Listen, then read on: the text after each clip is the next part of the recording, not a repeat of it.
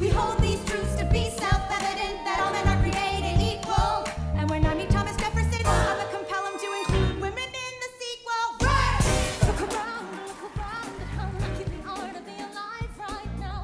Look around at how... We, the people of the United States, in order to form a more perfect union, establish justice, ensure domestic tranquility, provide for the common defense, promote the general welfare, and secure the blessings of liberty. To ourselves and our posterity, do ordain and establish this Constitution for the United States of America.